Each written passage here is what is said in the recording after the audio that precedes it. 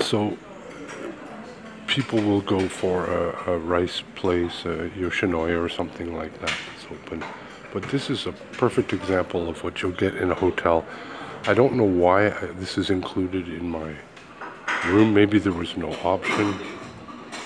Anyway, there's some fruit, potato salad, boiled eggs, Western options like sausage. There's some chicken here, scrambled eggs, various little buns, rolls, and even a dinner dish here.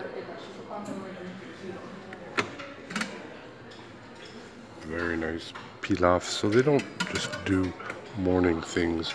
And then of course corn soup, that's a tradition, and then another soup there. So if you want to eat in your hotel, it's always going to be different and interesting. I'll take another one in a couple of days. It'll be quite different from this.